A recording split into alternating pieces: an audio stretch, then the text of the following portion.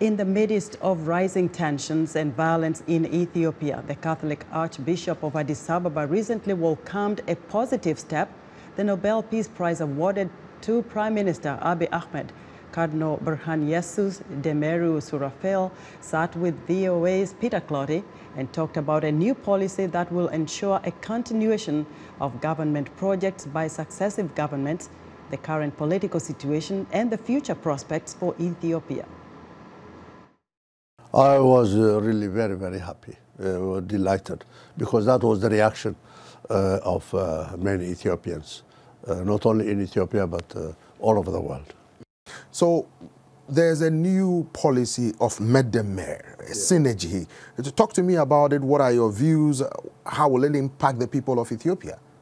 Well, the philosophy of Medemer, synergy, signifies that a country is built up through various contributions of past governments, past cultural and traditional values.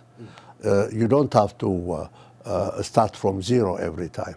Turn over a government, destroy everything what they did, and start new.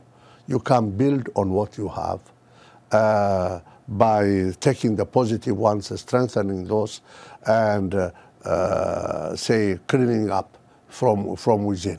So that is the idea of Medemer, that everybody is involved and can add can add his own or her own values to transitional, period. Some people have expressed concern about the current political and security situation in Ethiopia. What is your take on that, and how can this be resolved for the people of Ethiopia?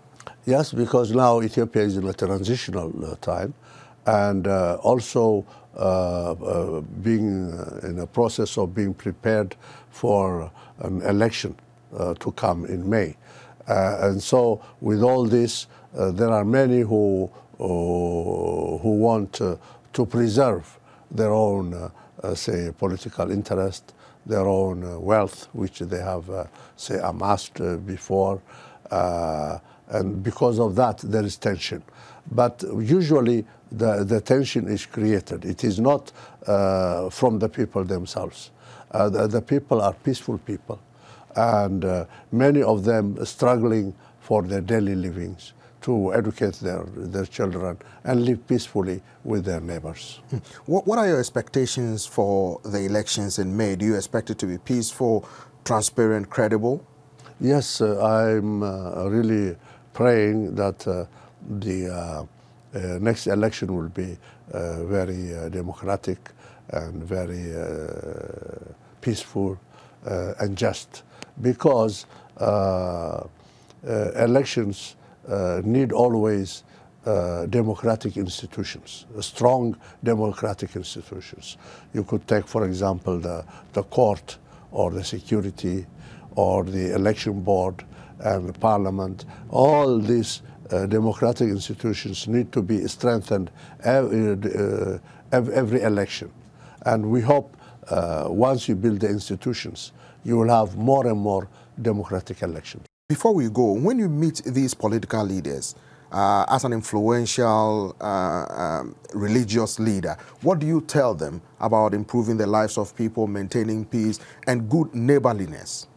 Well, what I tell them, whatever position they have, whatever political power they have, and if they think so, it belongs to the people.